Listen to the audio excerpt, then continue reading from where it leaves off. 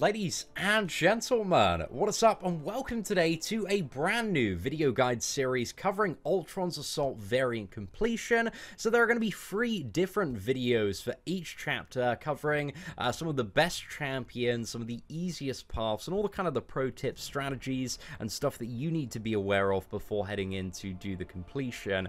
And it's kind of a little bit weird because I would say chapter 1 is a very low-hanging fruit. It's quite easy to do. It slots in maybe to the progression path a little bit earlier than chapter 2 and chapter 3, which are significantly more difficult to get the initial completion on.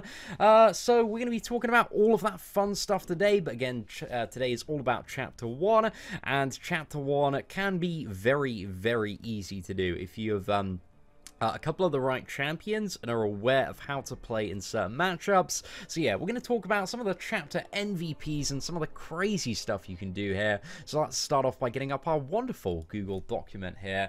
Now, my recommendations before even thinking about completing chapter 1 is get uncollected, ensure that you're completing every single uncollected monthly event quest 100%. That is always the priority for pretty much every single play. You got to make use of those limited time ones. At 5 completion is arguably the thing to do before looking at completing chapter 1, and you want to have a solid roster of 4-star rank 4+ or 5-star rank 2+ of the chapter MVPs, so at least 5 champions. And if you're a little bit of a scrub, you want to have Gambit, really of any star, doesn't need to be awakened, so a 3-star one can cut it if you've got the patience, but ideally a 4-star or 5-star version of the character is really going to help you out there. So chapter 1 MVPs and characters that can be very, very useful for the completion. So Domino and Blade are really, really awesome characters, tons of damage on Domino. Blade is an MVP for this as well. Sabretooth for the Killmonger synergy can be great for some of the last quest masochism nodes and getting through that. Winter Soldier with a 5 or 6-star Killmonger synergy can be a really huge MVP as well. Gwenpool Awakened, if you don't have a Gambit, can be very, very good for the first chapter. Gambit is just the absolute cheese lord of the first chapter power reserve and can give you a very, very easy run through that. Archangel can be good for quite a few of the fights and some masochism stuff a bit later on. Emma Frost and Mega Red and Iceman can all be very good for the Caltrops boss, which is the final one in the chapter. Hawkeye can be very useful for the first chapter as well if you're a big fan of that character. And then X-23 and Massacre have some pretty good damage to get through some of the fights as well, and Punisher Awakened can be very, very good for some of the aspect of chaos stuff that you're going to see. So just a bit of a list of the chapter MVPs and other champions that can be pretty decent, but maybe not all that reliable are Storm, like you've got a stun on her, special attacks, which can be quite good, but again, not 100% chance on that one. Daredevil, both of them have a stun on their crit as well, which can be useful for certain scenarios. Seen some crazy stuff with Daredevil, but you do need to get very, very lucky for that as well. And Thor Ragnarok can be quite good for, you know, out-damaging some of the fights, and also the shock can be quite nice for some of the robots as well, but also he's lacking kind of his main synergies, which ramp up his damage with like Hulk and the champion as well, so he's a little bit lacking there. And Psylocke can be alright for mitigating some power, but doesn't seem to be like the crazy most useful option out there, especially if you have a Gambit. So Gambit is the significantly less painful one to do. So anyway, ladies and gentlemen, let's put this to the side and now start talking about some of the easiest paths and essentially how to get through this stuff as simple as possible. So chapter 1, the very first quest, man, is incredibly disheartening if you do not have a Gambit. But if you have a Gambit, man, it's so easy. There are so many cheese videos up. I believe one should be playing at the moment, but also if you look up Let's Play or just any Gambit versus Ultron's Assault variant, you can kind of see the tactic here on Power Reserve. So basically, the global node on this one is Kinetic Reactor, so whenever they hit into your block, they're going to gain power. They also, on this path, have increased power gain by 100%, and also special attacks cost 50% less. However, if you have a Gambit, because of the The high armor of these characters has a 100% chance to stun on a special one, so if you go with Gambit, you just basically spam the special one, and it's very, very simple. You special one, and then double medium combo, full 5 combo, another special one, and then you just kind of play about with various combos depending on how your power fluctuates, either like a double medium and then a full combo, or just a 5 combo, gets the job done, and you can permanently stun lock that Emma Frost, that Vision, that Deadpool, the Emma Frost, and then you're at the boss, who is just very, very easy to deal with. Other options, again, if you do not have a Gambit of any start, which I do highly suggest having a Gambit for this one, do include Gwenpool, because Gwenpool can infinitely tank special attacks and take 0 damage, so infinite special freeze there. You need to be careful of this on the Deadpool X-Force, though, because he's a bleed component associated, so you will die with that one. But the biggest pain in the ass fights are definitely the Vision and the Emma Frost, where you can infinitely tank the special freeze there. So Gwenpool, she can work fairly decently. I used my 5-star one to kind of speed up the process a little bit when I was doing 100%, so Gwenpool is kind of a backup option there. But also Hawkeye seems to be a bit of a popular option as well. I've seen some people use Rogue, but I don't personally think Rogue works that well. She's alright. She could be added actually under other pretty decent options, but maybe like Storm, Daredevil as well if you want to bring a roster of stun champions, because the boss is very, very straightforward. So kind of just maybe focus on you know, having like 4 out of 5 of your champions that can just like stun lock cheese, or have some form of taking advantage of either having like a very powerful power drain or a very high chance to stun. Could be quite a good idea there. And then the boss is just yeah, very, very easy to deal with. So essentially, he is the tech Ultron drone, so he's got all of Black Panther's animations. So you want to make sure you don't get hit by any special attacks. That's kind of the biggest thing. So that don't get hit by any special attacks, evade them. It's classic Black Panther, just dash backward, very, very straightforward. But then also, he does have, if your power hits 0, you're going to suffer like damage that's essentially going to kill you. So make sure if you are going to throw off any special attacks, it's never exactly on the bar, so it's not going to reduce you to 0 power. And there you go, the first quest is done. Super, super straightforward to do, and you're on your way to getting that 5-star rank 2 to rank 3 gem. Now, the second quest as well is very, very easy to deal with in terms of the fights. However, you don't have the cheese here. So there is a much easier path than the one that I took on my initial run. So I recommend the easiest path by far is this this Burden of Might path, which essentially does nothing apart from if you generate buffs or you dash back, it's going to drain a little bit of your power. So yeah, pretty much, you know, kind of a little bit gimped in terms of your power gain there. But you've got Red Skull, bait the special one, win the video game. Hood, bait the special one, win the video game. Rhino, bait the special one, win the video game.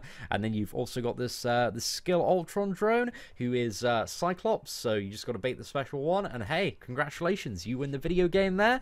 And then you're at the mini boss, who is a less stacked version of that Black Panther that you fought. The global node is Bane of Damballa, so nothing to worry about at all there. And yeah, so essentially a much easier version of the first boss with like pretty much nothing to it, just standard drone Black Panther really there. And then the boss itself is a mutant drone which has Electro's animation, so I find it very easy, personally speaking, just to bait out the special one on this boss. But there isn't really anything you need to worry about. Potentially just be aware that if you block the special 2, you will take so much damage, so you ideally, if you are going to push him to the special 2, get good at evading Electro's special 2. So this one does have like enhanced regeneration and recovery, but he actually has no way to regenerate as far as I'm aware. So I'm very confused on this one. But he does have Pilfer regeneration, which any buff activated on the attacker has a 20% chance to be pilfered, which doesn't give him a regeneration, it gives him a burst of power. So yeah, just be aware for any champion that has buffs, you could give him more power, but he doesn't have a special free, so yeah, it's just evading kind of more special attacks there.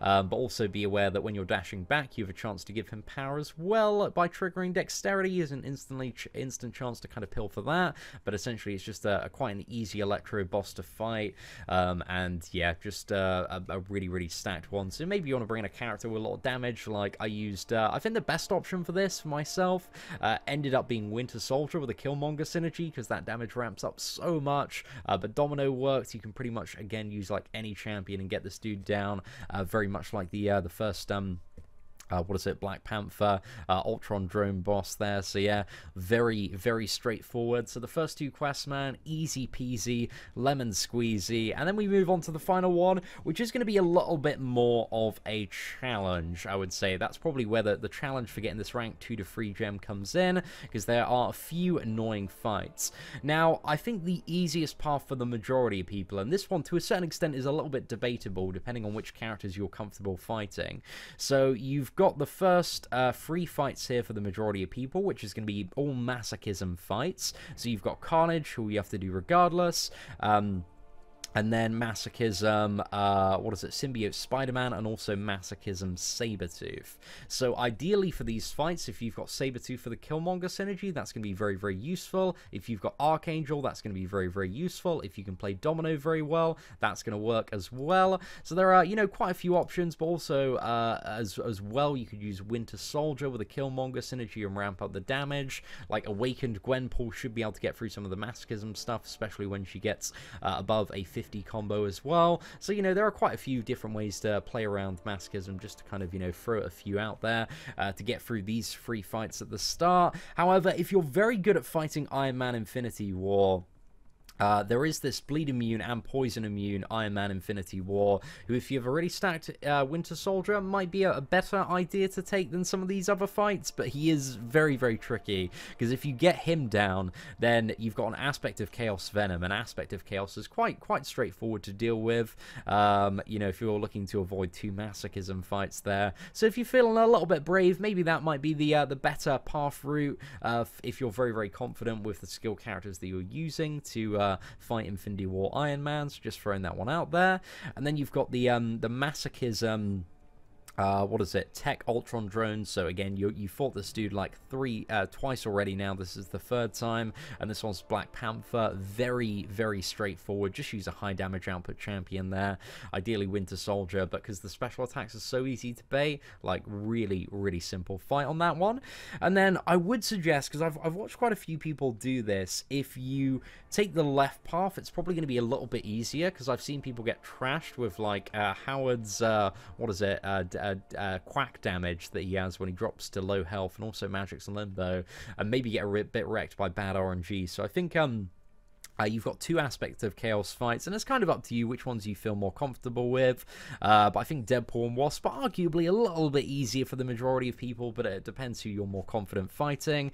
But make sure you at least know how to fight Wasp if you're going to go on this one. So Aspect of Chaos, again, every 10 seconds, the attacker and defender switch health bars, so you can get really low, you can get down to like 5%. You can bring in Punisher if he's awakened, go down, and if, you know, he has an up to 85% chance to cheat death on 1%, go indestructible, retaliate with a special attack, and you can win, you know, 4 out of 5 times there very, very easily if you want. But if not, it's Aspect of Chaos, very, very straightforward. And then you've got Sabretooth, who has what is it, 40% increased buff duration. So if you fought the first Sabretooth, like, this one should be really, really easy, because it doesn't affect his regeneration, because it's passive, it's only the Fury, so it's really nothing to worry about, just kind of standard Sabretooth, bait the special one, easy game, easy life. But ideally, if you bring an Archangel, it's going to make that one a lot easier, but also Domino's really, really good.